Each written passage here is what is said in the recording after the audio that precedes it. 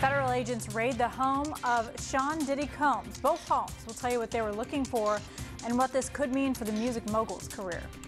And a new focus on conversations about cancer after Princess Kate revealing her diagnosis. How to have tough talks with kids whose parents may be going through the same thing. And one North Carolina man's hobby brings him joy. How he's turned it into a huge collection that puts sweet smiles on the faces of kids and adults.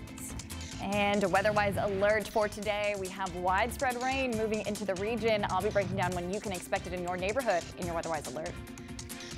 Hey there, good morning. It is Tuesday, March 26th. I'm Laura McDonald alongside dear Nisa Jefferson, Rachel Maurer, and Chief Meteorologist Nicole Madden. And wet weather is on the way. We do have some breaking news to get to, too. First, though, Nicole, we do want to check in with you. What's going on? How soon are we going to need the umbrellas? We're going to need it heading back home from work later today. So we will see that rain move in by this afternoon. We're seeing showers move through Middle Tennessee this morning with a line of thunderstorms south dragging through Mississippi or through Alabama and nearing the Georgia border. Locally, we got cloudy skies. Temperatures a little bit warmer this morning, sitting in the mid to upper 40s, even low 50s across the region. We're at 51 degrees in Gastonia, 51 for you in Rock Hill, 49 in Statesville, 41 in Boone. For your forecast today, expect those clouds to continue to fill in with rain chances going up through the afternoon. I'll be breaking down when you can expect the wet weather in your full weather-wise forecast in just a couple minutes.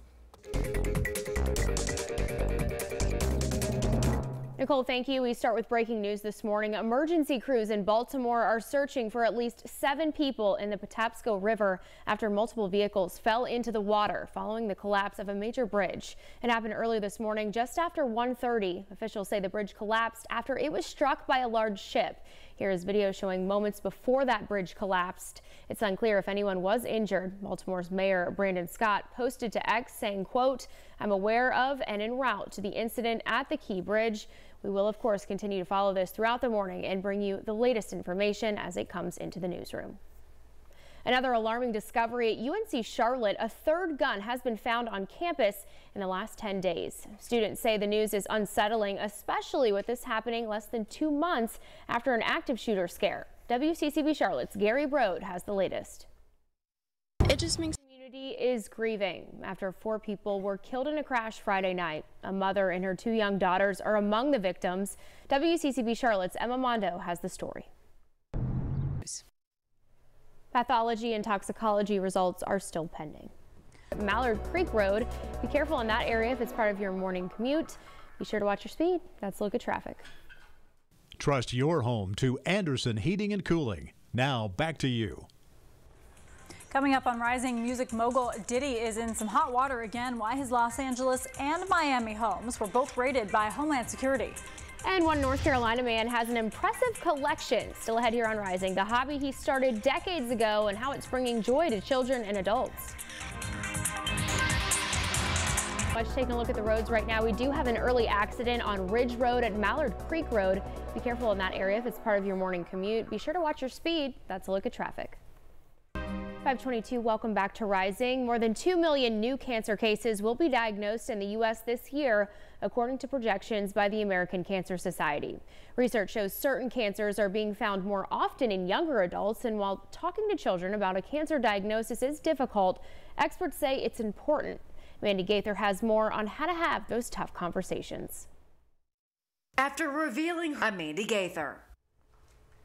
Such a tough conversation to have, you know, among adults, and then you bring kids into it. I can imagine it's difficult for the adults and the kids to understand, but having that transparency, I think, is really important. Yeah, I think we've talked about it a couple of times on the show that my dad beat cancer 3 times, 2 of which I was a child for. At first I was 1 year old and then I was like 10. And I always, I guess when I was 10 and then when I was 26, I wanted to know what's the plan. Right. I remember just being like, okay, what do we do next? Right. So I think that's important, and they mentioned that in the story, like kids just want to know that there is a plan. Yeah, and you remember those conversations that you had? Yeah, as a child, obviously not a 1-year-old, but a 10-year-old I do. I very much remember it. So it's important to just be honest with kids. I think they know. Smarter than you might think, right? They know more than you realize, especially medically. They're like, okay, I can understand this, and as long as we have a solution. Yeah. And so glad your dad came out on top. Yes. And I think she'll be great too. Yes. Okay, your time right now is 5:25. Hey, it's a sweet collection, 30 years in the making. Coming up here on Rising, meet the North Carolina native who is showcasing his love through a massive display of a popular trinket. Good morning. Time now is 5:28. Thanks for waking up with us on Tuesday, March 26th. I'm Rachel Maurer here with Lauren McDonald. We're going to get right to our top stories this morning. Yeah, that's right. We want to start with breaking news this morning. Emergency crews in Baltimore are searching for at least 7 people in the Patapsco River after multiple vehicles fell into the water following the collapse of a major bridge. You're taking a live look right now at that. This morning, just after 1:30 is when it happened. Officials say the bridge collapsed after it was struck by a large ship. Here's video showing the moments before that bridge collapsed. Baltimore's Mayor Brandon Scott posted to X just before we came on the air this morning saying, quote, "I'm aware of and en route to the incident at the Key Bridge." We will, of course, continue to follow this story throughout the morning and bring you the latest on this terrible situation as it gets into our newsroom. There's more turbulence in America's aviation industry this morning. Boeing CEO says he's out, announcing he will leave the company by the year's end. The news comes as the Federal Aviation Administration says it's increasing its presence in United Airlines operations. WCCB Charlotte's Laura Aguirre has more. I'm Laura Aguirre for WCCB News. 5:31 right now. A total of 7 suspects have been arrested and are now charged with committing a terrorist attack following the deadly Moscow concert hall attack. Now, ISIS, also known as the Islamic State group, has claimed responsibility for that attack. Each of the first 4 people arrested had visible injuries as they went before a judge Sunday. The death toll from Friday's attack now stands at 139 people. Crews are searching through debris from the fire, which the gunmen are accused of setting.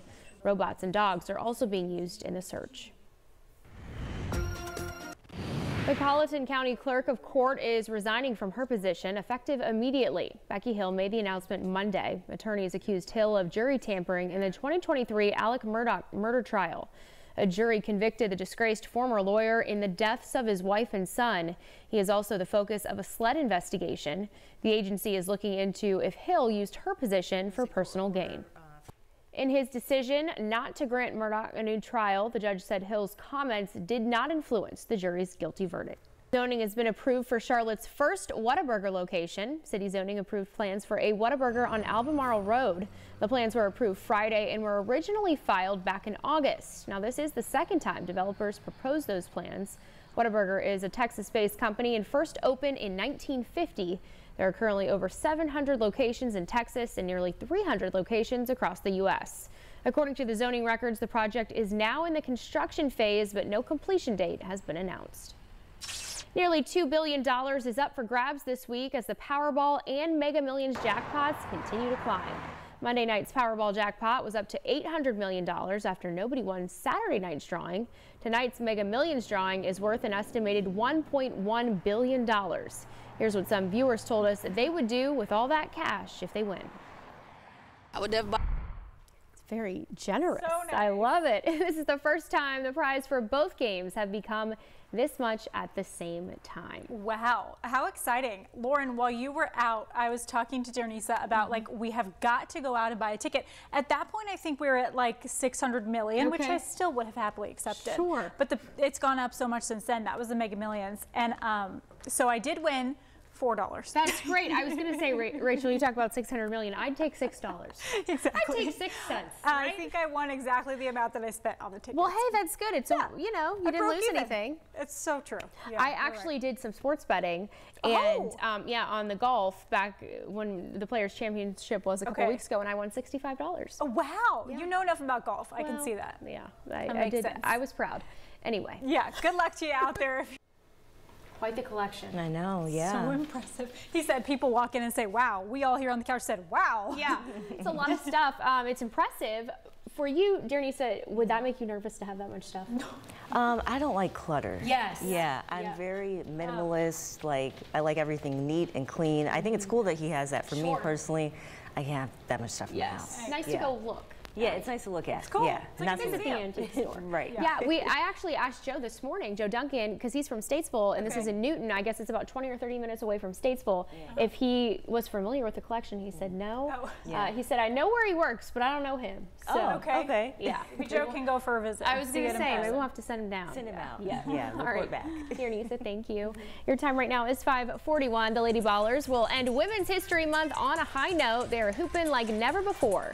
WCCB contributor Charity Bailey has your play of the day right after this break.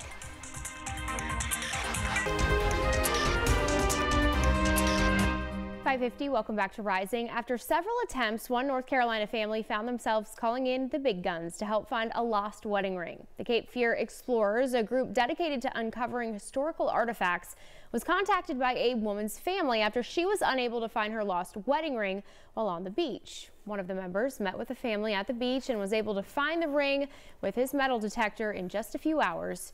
Jack Hooker is the man who saved the day, says these types of recoveries are historic in themselves and is sure to be a lasting memory for that family. Oh, it's a good thing they found it, right? Yes, wonderful. Yeah, I've shared this before. My mom actually lost her wedding ring while flying on an airplane. Her fingers were swelling and she took it off, and yeah. Nobody ever found it.